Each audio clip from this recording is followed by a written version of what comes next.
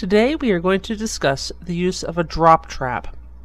A drop trap is a type of trap that is typically used to selectively trap a single cat out of a colony, or to trap a cat that is trap shy, meaning that it will not go into a traditional box trap.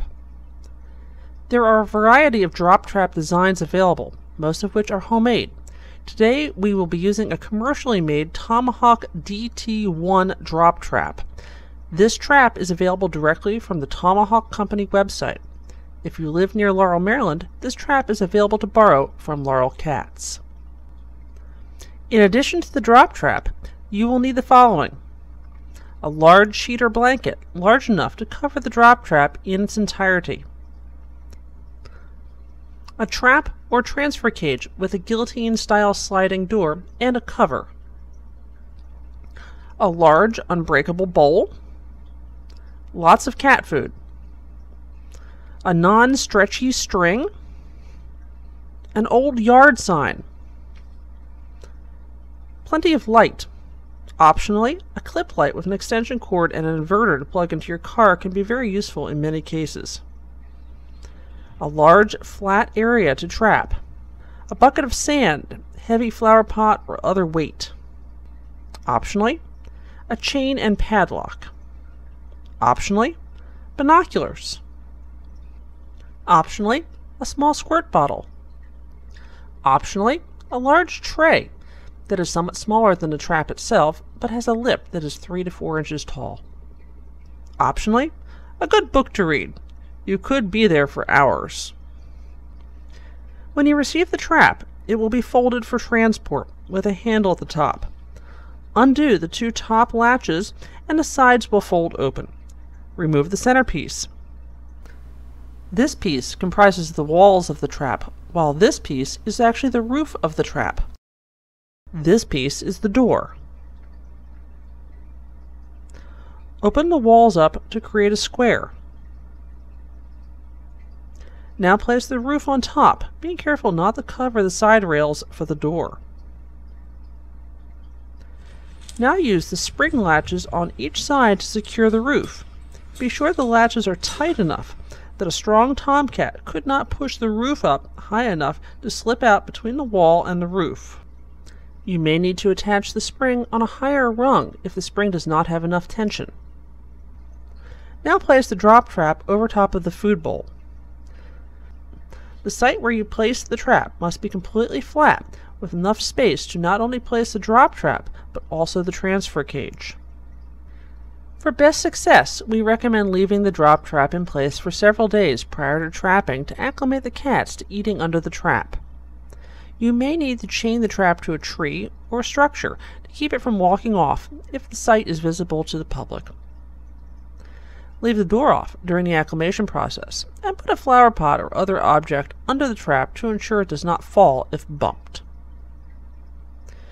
When you are ready to trap, remove the flower pot and chain. Place a weight on the back flap and replace the door. Place the yard sign under the stand and attach the string. A large amount of food should be placed in the bowl in the very back and center of the trap. You will want enough food that several unwanted cats can finish dinner before your target cat shows up. You will now need to hide in the house, your car, or some place that you have a good view of the cats.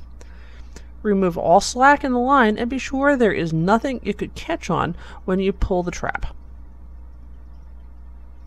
Wait until the cat is not only in the trap, but sitting down and not looking at you.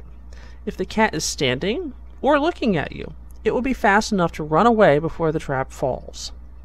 Once the cat is in the trap, sitting down and not looking at you, pull the string with a hard, fast tug. Quickly spread the blanket across the entire trap, being sure it reaches to the ground. A foot on top of the trap during the process is not a bad idea. Position the transfer cage on the side of the trap with the door. The guillotine door of the transfer cage should be mated to the guillotine door of the drop trap. Place the cover over the transfer cage in such a way as to cover the large sides and the top of the transfer cage, but not the front or the back. Light should be visible through the front and the back of the transfer cage. Secure the transfer cage into position with the additional spring clips located on either side of the drop trap door. Now raise both guillotine doors simultaneously. Tap the top of the trap a couple of times if need be. The cat will see the light at the end of the transfer cage and will race into the transfer cage. Slide the door shut, disconnect the cage, and latch the door of the transfer cage. If the cat refuses to move into the transfer cage, it can be helpful to have a second person who can lift up the cover on the main drop trap and spook the cat into the transfer cage, or squirt the cat with water from a small squirt bottle. One other note, if you are using a drop trap to trap an entire litter of kittens, you can use a tray to gather the kittens centrally before pulling the trap. This will reduce the chances of the trap falling on one of the kittens. To fold up the drop trap, take the door and roof off. Fold the side so that the door rails are on the outside. Place in the center of the roof. Insert the door so the handle faces inward. Now fold and latch the side of the trap, being sure the handle is still protruding. We hope that this video has been educational and will assist you in performing trap, neuter, vaccinate, return in your community. By working together to sterilize and vaccinate 100% of the outdoor cat population, we can create a better future for cats.